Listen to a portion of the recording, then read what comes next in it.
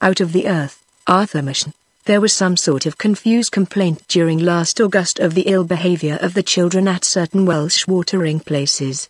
Such reports and vague rumors are most difficult to trace to their heads and fountains. None has better reason to know that than myself.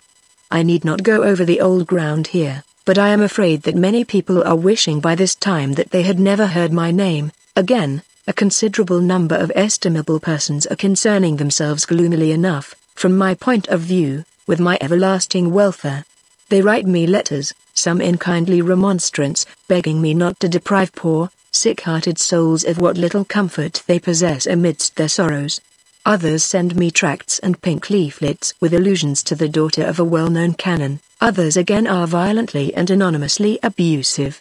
And then in open print, in fair book form, Mr. Bigby has dealt with me righteously but harshly, as I cannot but think. Yet, it was also entirely innocent, nay casual, on my part. A paulinet of prose, I did but perform my indifferent piping in the evening news because I wanted to do so, because I felt that the story of the bowman ought to be told. An inventor of fantasies is a poor creature, heaven knows, when all the world is at war, but I thought that no harm would be done, at any rate, if I bore witness, after the fashion of the fantastic craft, to my belief in the heroic glory of the English host who went back from Mons fighting and triumphing. And then, somehow or other, it was as if I had touched a button and set in action a terrific, complicated mechanism of rumors that pretended to be sworn truth, of gossip that posed as evidence, of wild taradiddles that good men most firmly believed. The supposed testimony of that daughter of a well-known canon took parish magazines by storm, and equally enjoyed the faith of dissenting divines. The daughter denied all knowledge of the matter, but people still quoted her supposed sure word, and the issues were confused with tales, probably true, of painful hallucinations and deliriums of our retreating soldiers, men fatigued and shattered to the very verge of death. It all became worse than the Russian myths, and as in the fable of the Russians, it seemed impossible to follow the streams of delusion to their fountainhead or heads. Who was it who said that Miss M. knew two officers who, etc., etc.?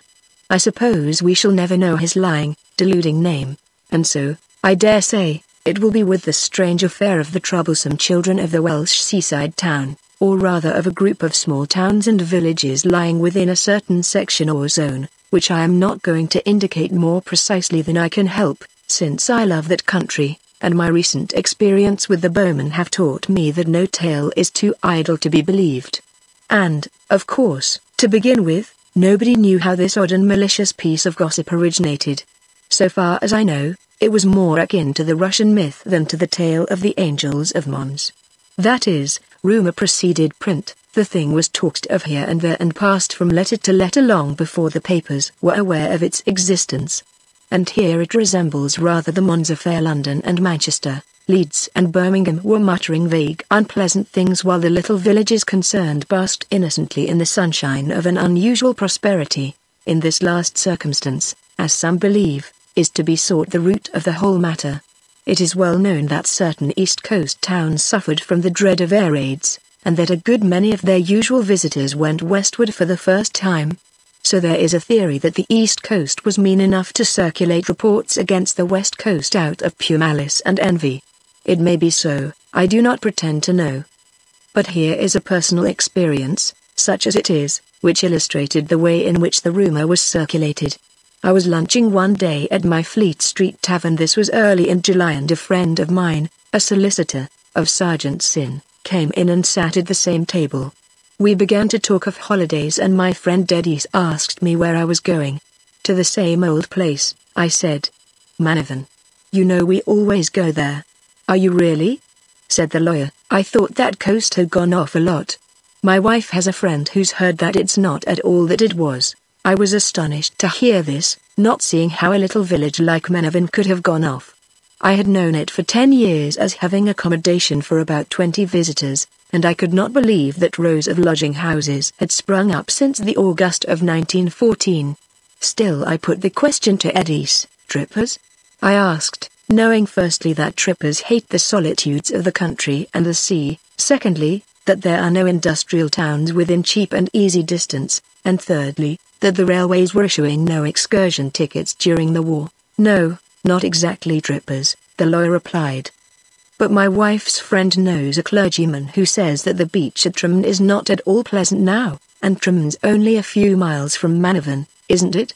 In what way not pleasant? I carried on my examination. Pierrots and shows, and that sort of thing? I felt that it could not be so, for the solemn rocks of Trammen would have turned the liveliest Pierrot to stone.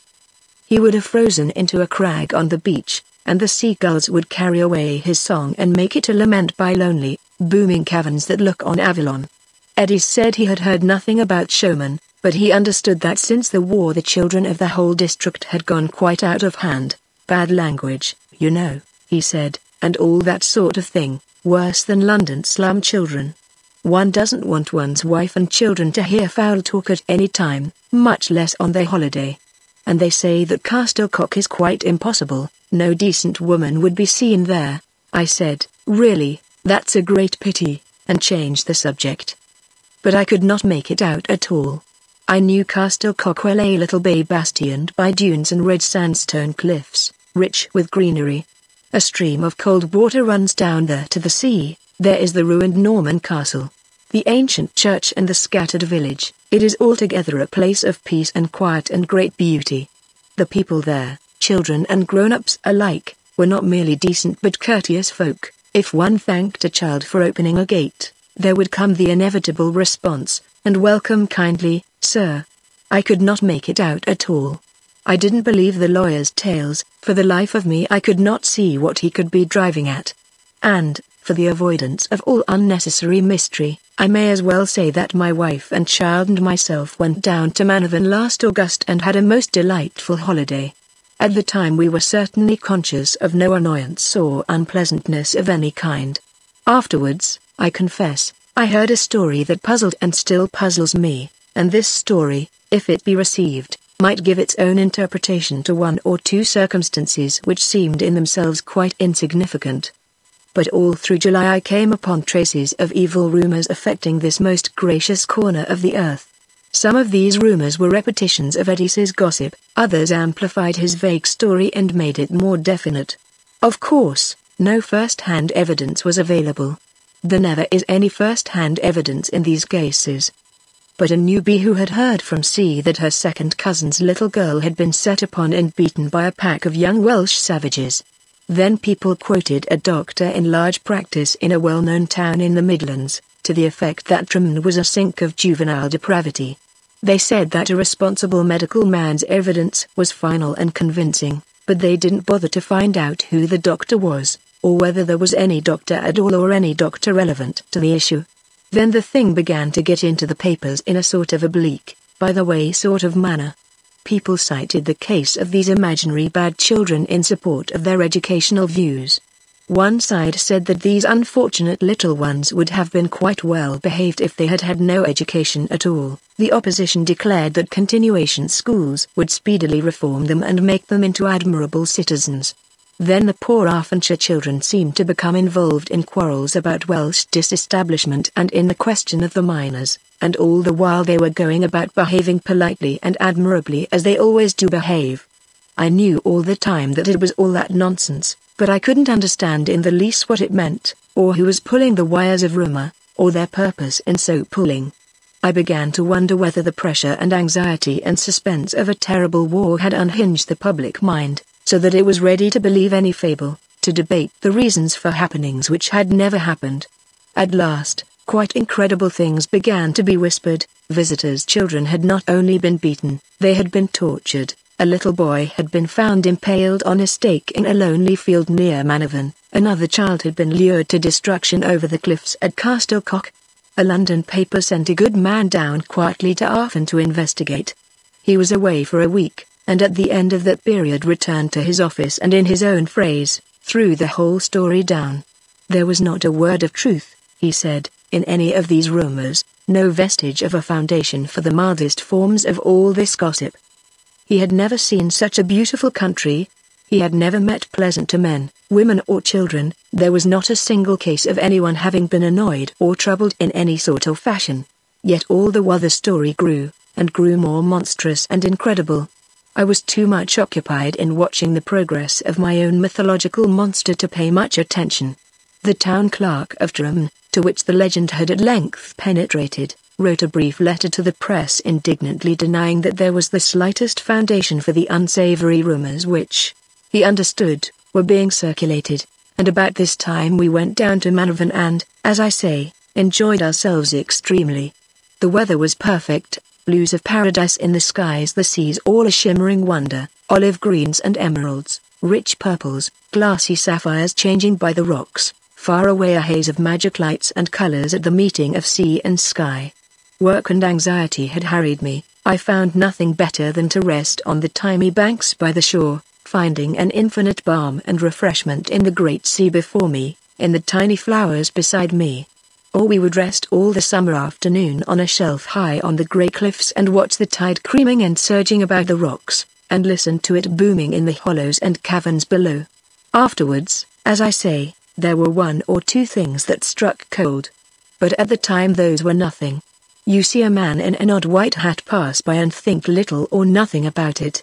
Afterwards, when you hear that a man wearing just such a hat had committed murder in the next street 5 minutes before, then you find in that hat a certain interest and significance. "Funny children," was the phrase my little boy used, and I began to think they were funny indeed. If there be a key at all to this queer business, I think it is to be found in a talk I had not long ago with a friend of mine named Morgan. He is a Welshman and a dreamer, and some people say he is like a child who has grown up and yet has not grown up like other children of men. Though I did not know it, while I was at Machen, he was spending his holiday time at Castlecock. He was a lonely man and he liked lonely places, and when we met in the autumn he told me how, day after day, he would carry his bread and cheese and beer in a basket to a remote headland on that coast known as the Old Camp. Here, far above the waters, are solemn, mighty walls, turf-grown, circumvallations rounded and smooth with the passing of many thousand years. At one end of this most ancient place there is a tumulus, a tower of observation, perhaps, and underneath it slinks the green, deceiving ditch that seems to wind into the heart of the camp, but in reality rushes down to sheer rock and a precipice over the waters. Here came Morgan daily, as he said, to dream of Avalon, to purge himself from the fuming corruption of the streets, and so, as he told me, it was with singular horror that one afternoon as he dozed and dreamed and opened his eyes now and again to watch the miracle and magic of the sea, as he listened to the myriad murmurs of the waves, his meditation was broken by a sudden burst of horrible raucous cries and the cries of children, too, but children of the lowest type. Morgan says that the very tones made him shudder. They were to the ear what slime is to the touch, and then the words, every foulness, every filthy abomination of speech, blasphemies that struck like blows at the sky, that sank down into the pure, shining depths, defiling them. He was amazed. He peered over the green wall of the fort, and there in the ditch he saw a swarm of noisome children, horrible little stunted creatures with old men's faces, with bloated faces, with little sunken eyes, with leering eyes. It was worse than uncovering a brood of snakes or a nest of worms. No, he would not describe what they were about. Read about Belgium, said Morgan, and think they couldn't have been more than 5 or 6 years old. There was no infamy, he said, that they did not perpetrate. They spared no horror of cruelty. I saw blood running in streams, as they shrieked with laughter, but I could not find the mark of it on the grass afterwards. Morgan said he watched them and could not utter a word. It was as if a hand held his mouth tight. But at last he found his voice and shrieked at them, and they burst into a yell of obscene laughter and shrieked back at him, and scattered out of sight. He could not trace them. He supposes that they hid in the deep bracken behind the old camp. Sometimes I can't understand my landlord at Castlecock, Morgan went on. He's the village postmaster and has a little farm of his own, a decent, pleasant, ordinary sort of chap. But now and again he will talk oddly. I was telling him about these beastly children and wondering who they could be when he broke into Welsh, something like the battle that is for age unto ages, and the people take delight in it, so far Morgan, and it was evident that he did not understand at all. But this strange tale of his brought back an odd circumstance or two that I recollected, a matter of our little boy straying away more than once, and getting lost among the sand dunes and coming back screaming, evidently frightened horribly, and babbling about funny children.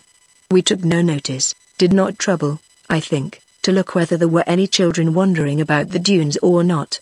We were accustomed to his small imaginations, but after hearing Morgan's story I was interested and I wrote an account of the matter to my friend, old Dr. Duthwaite, of Hereford.